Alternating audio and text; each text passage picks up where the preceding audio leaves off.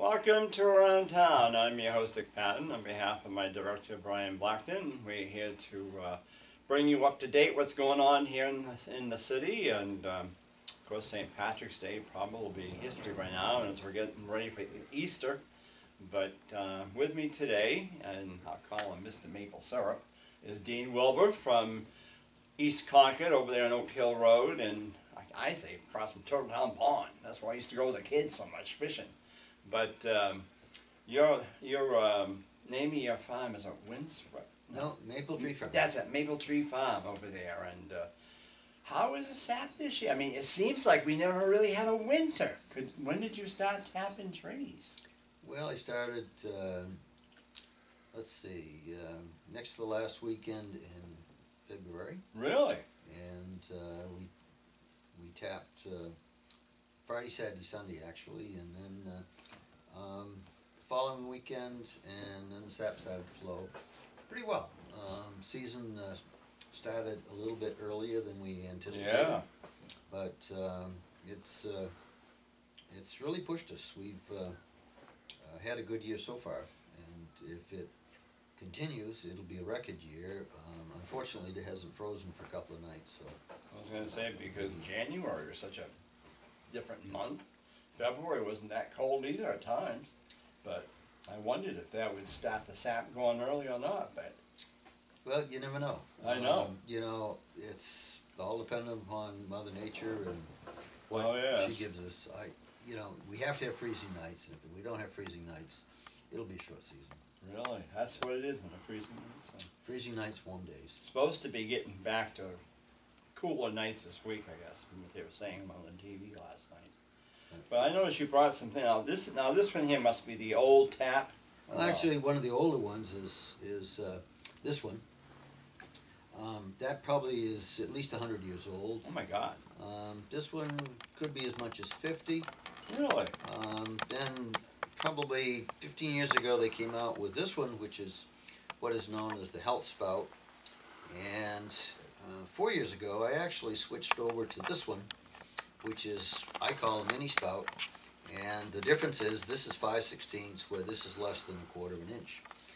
The beauty of this particular spout is that the hole in the tree, or the wound in the tree, is much less. So that means that we're injuring the tree considerably less than we would be with this hole, or even with this hole. Yeah. So the amount of wood that we are wasting in each tree when we tap is very minimal. Oh, so if you put a hammer, how do you get that in the tree? We have a special tool, and we tap it just a little bit, and then hook a line to it.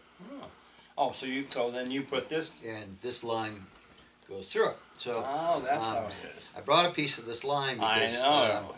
You can see it's pretty well chewed. In fact, almost chewed completely apart. That because the squirrels or the mice or the bears or deer chew it? This is deer. Deer, okay. Really? And you can see they just put it in their mouth and they chew it. Whereas a squirrel actually will take a chunk right out of it. Really? But yeah, we found this in the woods, and this means that particular line, which had I think 27 taps on it, it would have been running on the ground if we hadn't walked the line. Gee. And this is something that a lot of people don't realize, the amount of work that goes into it. They think I know. Because we have tubing, we don't have to collect buckets. I know, yeah. We still have to go out after there's a storm for storm damage, and we also have to check and make sure that the animals haven't done this to it, because if that has that many holes in it, we're not going to get upset.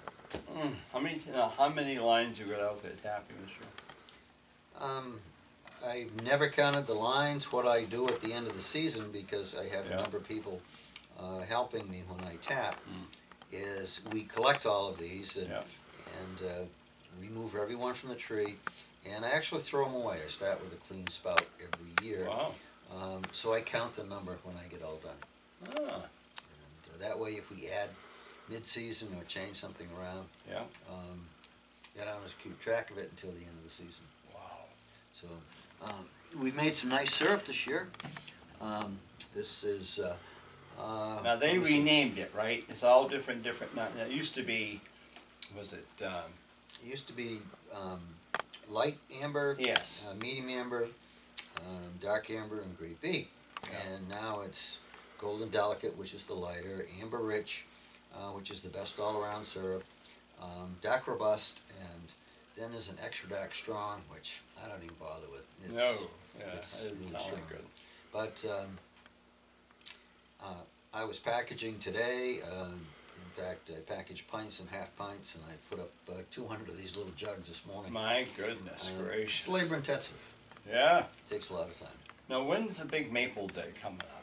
That's Um, the end of March or toward the. we do Maple Weekend, Yeah. and that's the 21st and 22nd. So that's coming up next week then. That's coming right up. Yeah. So we're looking forward to that. We have a lot of people there, and we stress on education. Yep.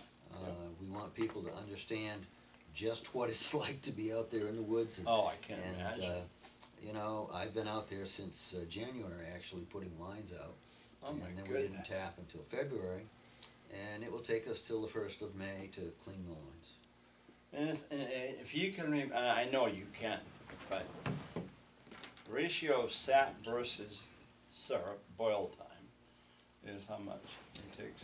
How much sap? Well, they used to say it took a barrel. Well, barrels are 32 to 40 gallons, but actually it takes 45 to 50 gallons to make one. Make one what? 1 gallon of syrup. That's it. Holy We mackerel. have to boil it away. And Wow. so far this season, we've collected somewhere around 6,000 gallons of sap, You. and we will end up with 15,000 gallons of sap Wow. at the end of the season. My God. So it's you know, when you see the steam going up through the roof, Yeah. that's all that water that we're boiling off. Really? My goodness. Typically, the syrup in this jug is 67% sugar. The sap that comes out of the tree is 2% sugar on the average. Really? So you're taking and you're boiling away that much water. Yeah. Yeah. So syrup is actually 66.9 on the brick scale, Yeah. or 67% as I call it. But 1% mineral, 22%. Oh, we want you to show up the kid. There you go. 22% water on Ah, the syrup. interesting. When we make other products, such as the candy or the cream and so forth, we just boil away more of the water Yeah. and concentrate the sugars. Wow. My goodness gracious. Now, how many years you been doing this? I've been doing it since I was 7 years old. So you must, then you can remember the days when you had to go like a horse and wagon or do the buckets on the trees and, I remember driving the horses for my uncle when I was 7 years old. my gosh. And so I was born in 1940. Yeah, yeah. That's a- Oh, wow, this is a big year, this is a big year coming up for you then. Big year. 80. And I've been at Maple Tree Farm in East Concord for 45 years. Wow. So And you weren't stupid enough to go on the ice that turtle down and have your truck go through the ice like somebody did this year. no, they do it every year. They're crazy. So, But no, I can remember my grandmother used to tap trees up there in Salisbury and I guess in East Andover when they had farms up there. But she used to do my step-grandfather did the same thing with the buckets and on the trees and stuff, and she would boil the sap and stuff, because they never had that much, but I mean, it was interesting to see him do it though. well, it's a lot of fun, you know. If I didn't enjoy doing it, I wouldn't do it. Well, because no, it's obviously, so much work. no, I know.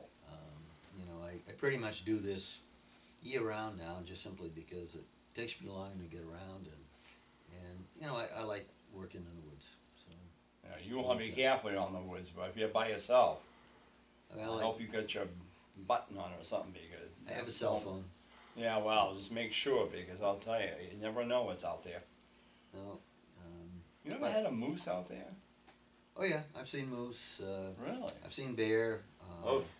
I enjoy seeing a lot of the smaller wildlife. I've seen ermine. Thanks, an ermine. It's like a weasel Huh. or a ferret. It's a small animal, long, thin. Beaver. Today in the road there was a dead possum, but you know, I see possum out there frequently. Yeah. A lot of deer. See deer virtually every day. Really? Every single day. Saw a bobcat the other day. Oh yeah, they claim they're back around. So they, that's what makes it fun for me. And when I'm out there alone, I see a lot more than I do if somebody's with me, because the other person is, talking to me. But you gotta be careful. If you come out a bear or something, for goodness sakes. Yeah. Oh man. Yeah. So, well, they're pretty much afraid of us unless we, corner them or they hit young. But Yeah. Well. I have bear on the property, and Really? last year in the game camera we had some. The two little cubs, they were like 8 inches long, pretty small. Have they come out of hibernation yet? Haven't seen evidence, but who knows? Somebody said they thought they were coming out because the snow had been melting and everything else. How many acres do you own over there? I have 40 acres on Maple Tree Farm, but I also tap trees of the neighbors. Oh, really? Up and down the road. Yeah. And so the majority of my taps are 75% of them are on somebody else's land. Oh, wow. And so I trade syrup for the use of the trees. Well, that's nice. Yeah. Works out well for everybody. Well, sure. When it's a bad season, I lose. When it's a a really good season, why? Yeah. They get paid appropriately. Well, of course, yeah. That's the way neighbors used to be. Today you're very lucky if a neighbor will even speak to you, let alone wave to you. Yeah, but back years ago, you knew your neighbors. And they. I'm not saying they lived with you, but they would wave hi, visit maybe back and forth, or if someone was sick or had a death in the family, they would be there to help and whatever they could do. But now it's like nobody knows anybody. No, it's true. It's sad. I'm on Oak Hill Road a lot, and gathering side of the road and so forth, and I wave to everybody. Oh yeah. And it used to be everybody would wave back. Yep. It isn't that way anymore. No, it's true, and it's sad. It's one of those things.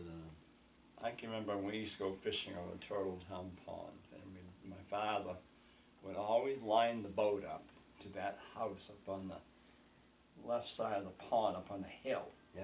There was like a big barn, a window there, and he always lined the boat up to that area, and that's where the best fishing was. But how about that? can you hold up the metal tap again? Sure. There you go. This one is Can you see it, Brian? probably one of the oldest that I have. And you notice how long it is too. Now, I'm not sure whether that had something to do with the type of bucket that they had on it, but it's interesting because you can see the size of the hole that you would drill, and that was like a 1/2-inch hole. Really? So then we went to this one, which was 7/16, but this one had a hook for the bucket itself. Yes. And we also have some, the buckets that I'm currently using are what they call hookless, and they just go over the top of the spout. Yeah. And of course we use covers on everything, and all of our buckets are relatively new, and they're all lead free, so they don't have the So typical you still do galvanized. use buckets then in some cases? I have, I think, 11 buckets this year. Yeah. Just to show people. Oh, what yeah, they're like. sure. So, And you of course had His Excellency, the governor, up there recently. yeah, and it was fun because we had school kids from Shaker Road School, Yeah. and the governor was quite into the educational aspect of Maple. I showed him the conventional tap that we're using, and then I handed him one of these smaller spouts as we were walking into my planted maple orchard. And he looked at it and he says, "Oh, what's that?" And I says, "That's a spout. Same as, Yeah. we put in the tree with the bucket, except this has tubing, and you notice how much smaller it is."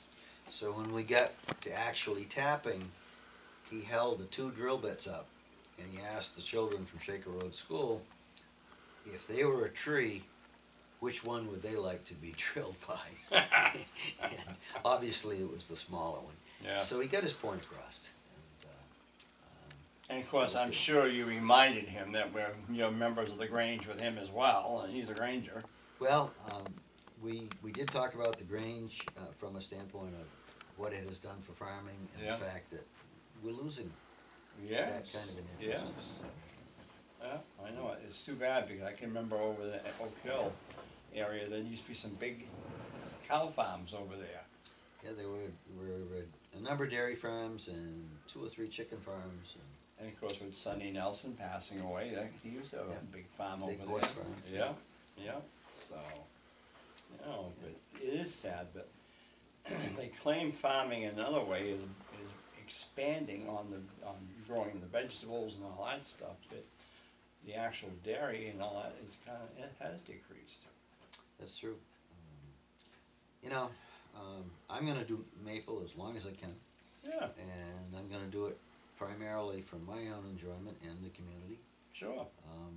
It's not something that I make a lot of money at. I do it because, Because you that's enjoy what it. I do. That's what you enjoy. People wonder why syrup costs what it does, and it is expensive. But if they were out in the woods with us on the days when it's wind blowing and Oh, 10 yeah. degrees Oh. and walking the miles and miles of tubing to make sure that we don't have Oh, damage like that this. gets me. Oh, God. It's a lot of work, and that's why it costs what it does. Look how that's chewed though. And you said this is what Yeah, and deer chew this like that? They chew it, and I think just because they like to feel the tension in their mouth or something. I don't know. Really? But you can see that obviously is well chewed. Yeah, I guess it is. That was on the ground, so it hit. So you haven't had any Hit the deviltry from kids or adults going out there purposely cutting lines? or Not this whatever? year. Oh, that's Not good. this year. And last year we got through with just a couple of small problems. But we've had years where somebody would cut 200 or 300 feet of our line out and just leave it. And That's stupid. if they wanted it that badly, I I'd know. give it to them. I know. It's like, what in the world?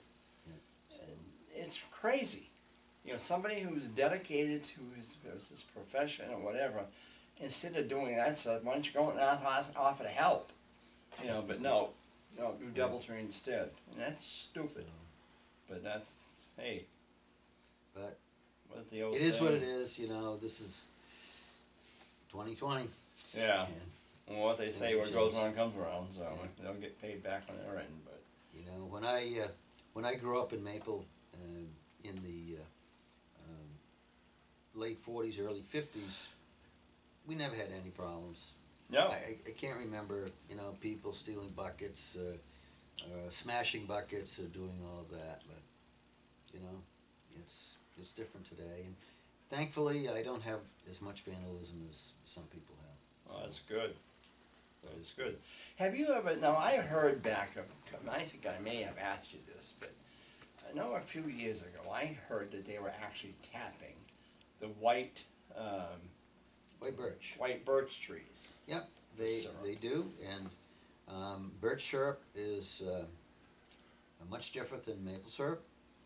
The Yeah. amount that it takes of the birch sap to make a gallon of syrup is about 100 to 1. Mm. I have tasted it on more than one occasion, and quite honestly, I would never bother to Yeah. do that much work. Well, it doesn't seem like it would have a taste, something, a bitter taste maybe or something. Well, it is. I think it's bitter, but it's used for cooking. Really? And it's, as I say, very, very expensive because of the amount of sap that it takes. You can make birch syrup after the maple season is over, so that's the good thing. Is seeing tubing from the road a temptation for damage or theft? Well, yeah, it is. Yeah. I have a lot of tubing that runs parallel to the road. Yeah. So far, nobody's bothered it. Nobody has bothered our tanks this year. I do have to keep my tanks locked, Oh yeah, I bet. chained Yeah. to something because they have been attempts to steal them. But we deal with it. I know, talking with Don Ross up at Ross View there a couple of years ago, they had problems the same way. They stopped, in fact, they stopped tubing, tapping trees because of the vandalism up there. Yeah. But I don't know, I think they've gone back, but I don't know, but, you know, it's like, why? You know, what purpose does anybody get other than, you know, maybe stand there laughing, ha, ha, and all that, but yet, the work that you put into it, it's not right, it's stupid. Well, But- you know, it takes more to entertain our youth today than it did when we were growing up. We could find things to entertain ourselves. Well, we always did, We could go out yes. in the woods, but today, you know, for whatever reason, whether it's the video games or whatever, where everything is crash Internet. bang and they've got to see something be destroyed Oh, yeah. or caught on fire or beat up or whatever. Oh, I know. For entertainment. You know, I don't feel that way. No, I mean, my sister and I, we lived at the dead end of East Sugar Ball Road there, and we had no kids. We had to make our own fun, you know, and that was it. It was either that or sit inside with my grandparents, watch soap operas all afternoon. But no, I mean, that's what it was. You had to make your own fun. We couldn't go only as far as my grandmother could see us, and that was it. Yep. You know, but today it's like, I don't know what the problem is, but man. But you know, what I think of when you're talking about them doing that deviltry, all I can think of is the movie of The Wizard of Oz, when they went to somebody grabbed some apples off that tree, and the tree started to grab them. I thought that's what you need, is somebody like, when they go doing that, have that tree and grab them. That would stop them. But, you know, it's, I don't know. I don't understand it, never will, I guess. My folks were too strict with us then. And, you know, I mean, it was bad enough to have, like you say, a weasel or a skunk or whatever attack our chicken coop, you know, at night and stuff. And, but to have somebody just purposely cut tubing or whatever, it don't make sense. Not at all. No, well, as I say, it takes Takes all different kinds. things to entertain. Yes, it does. It takes youth all today, kinds on it, Dean. It does. What is you it? know. How they were brought up and so forth. Yeah, it's true. So, well, I'm really glad you came on today, and I know you were not feeling good there the last couple of weeks. Is the ability to use tree cameras helpful to catch them? Have you thought about that? I actually have, I think there's 4 cameras out there right now, just simply because of the problems that we've had. So, Well, that's good because that should. Did you have a sign saying these are all monitored on camera? I do in a couple places. Yeah, yeah. Yeah. The Yeah, game but- cameras are what I use, and they work well. Yeah. Huh. And you're open all year long with for your maple products, or just during the spring and early summer, or just? I have a sign on the sugar house that says, "If we're here, we're open." Yeah, there you go. Because you know, like right now, there's nobody there. No. So I'm, yeah. but you Yeah. know, when I get back there in an hour or so after gathering, Yeah. you know, if people come, I'm open. Well, because you know, the more and more people learn that now the maple season is in full bloom. That, and of course, as you say, Maple Weekend's coming up, and well, that'll be a good promotion there. And I just think you know it's a great thing, and you know whether it's apples, corn, maple syrup, you know, farming is so important in agriculture. You know, people just assume that go to McDonald's and buy a burger. Where did the burger come from? It came from cow. Do Fish and Game help out with criminal enforcement? Fish and Game, because of their budget restraints and the amount of funding, Yeah. unfortunately here in the state, no. No. We had some issues on Turtle Pond recently, and I simply asked them to enforce the RSA speed limit, Yeah. and they said that they didn't have the staff to do that. Yeah. And the Concord police, who's also charged with doing that, they said that they had more important issues to do. Oh yes, how well I know that one. We've heard that. I've had major problems with a roommate recently, and they've just been nothing as good as I hoped. You know, if that's what our tax dollars are are paying for. Supposedly. It's no wonder that, you know, farming and some of the other activities around the city are not being funded. Oh yeah, exactly. It's true. So, It's, is the ice out yet at Turtle Town? not yet. Not It yet. isn't? Oh, I thought it'd be out by now. They were actually out there fishing Sunday. Really? And I shook my head because, Oh you know, my gosh. I just can't imagine people doing that. The ice at Hottle Pond in Loudon, where I live, is starting to recede on the edges, and I expect Yeah, yeah. that will probably, well, maybe another week. Yeah. Well, like I said, I looked in the paper, they had shown them taking the bob houses off of Winnipesaukee, and they were talking about how people leave a mess behind. They don't take their messes with them. You know, what is their problem? No wonder the ponds and lakes are all polluted. You know, I've often wondered, especially with Winnipesaukee, maybe Winnisquam too, but I've often wondered what in the heck is down at the bottom of that lake. The stuff you'd find down there, you know, There's a lot. between cars and boats and everything, you know, it'd be just, I don't know, but they wonder why it's polluted and stuff, or why isn't there, with the way it's going, but. You know, as you know, Hottle Pond is a very popular fishing spot, and from my front porch or deck, I can look down and 35 feet onto the water, and so many times I'll see fishermen out there. Not all, but, and unfortunately a few ruin it, but they throw, you know, their empty soda bottles, beer cans, or whatever, in the water. They'll fill them up with water and sink them. There you go. You know, so yeah, all I have to do is dive down, I can see it. Wow. Well, if you're looking for some fresh maple syrup, take a ride out to Oak Hill Road, Maple Tree Farm out there, and see Dean, and he'll gladly show you around and give you some syrup. So, and other little goodies to taste too you can buy out there. So, with that in mind, have a great day, great weekend, and we'll look forward to talking with you soon on Around Town. I'm your host, Pat.